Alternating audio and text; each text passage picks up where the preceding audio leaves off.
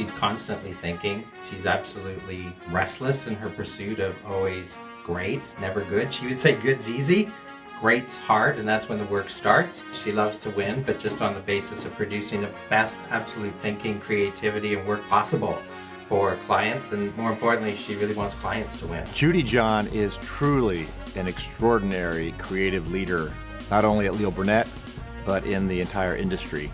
She has really helped P&G in so many different ways and so many different brands. Probably one of the best ways that Judy has helped us is she raised the bar on the creative quality of the Always brand. And I think many people are familiar with this, but she was the mastermind behind the Always Like a Girl campaign, which has just been truly extraordinary in terms of its impact on the business, but also on attitudes. What sets Leo Burnett apart from other agencies, which is probably a testament to Judy's leadership, is the accountability that she takes for our business, how invested she is. And of course, she's invested in making great creative work, but creative work that actually delivers tangible business results. What I love most about Judy is she's a simplifier.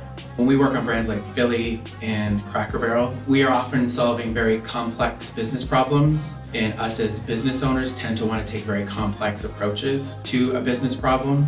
And Judy can come in and help simplify the job that we need to do and what consumers need to hear, and I love that about her. Judy is just completely unflappable. To have sort of a calm in the storm, and you know, I had an opportunity recently to work with her where we just couldn't quite get the issue we were working on to conclusion, and no matter how many conversations we had, and we had to kind of restart, she just kept saying, we're going to get this. I've seen her leadership come through in her ability to coach and pull us along as clients to really reach for some really strong work. Judy, and sort of from a position of leadership, really sort of keeps her head up and is really trying to look forward in terms of what's coming next. I would say she's normal.